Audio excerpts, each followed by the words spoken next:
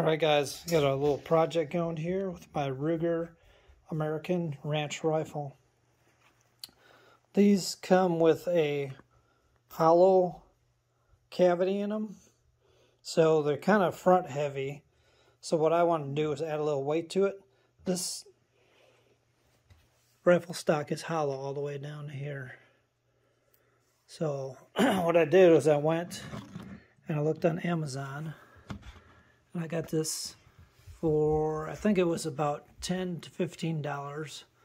It's 300 milliliters each. Nope, 300 grams each. And about 11.5 ounces. And you mix these two together. And it pours in. It's real liquidy.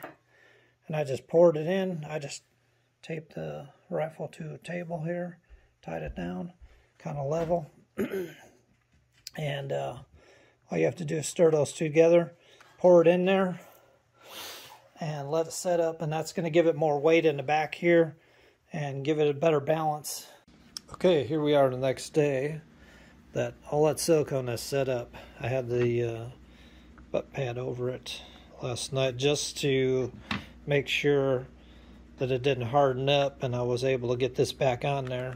So I pressed that in there, and it made a little depression around the edge, so it'll fit back in there without a problem.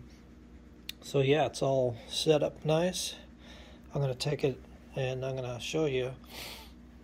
It's got a little better balance now because of the extra weight. That probably added about 1 pound to the back of the rifle here. And that's mainly what I was looking for. Some people I've seen put stuff in here. Some people put Bondo or fiberglass filler or something like that in there to increase the stiffness, but to me it seemed like it was fine. I just wanted a little extra weight in the back because it's so front heavy, because it's being so hollow and light. Alright guys, check this out. You can actually balance on the magazine now that I added the weight to the back. Before it was so front heavy that it would just fall over. So adding that weight to the back, filling this up with silicone, worked out real good.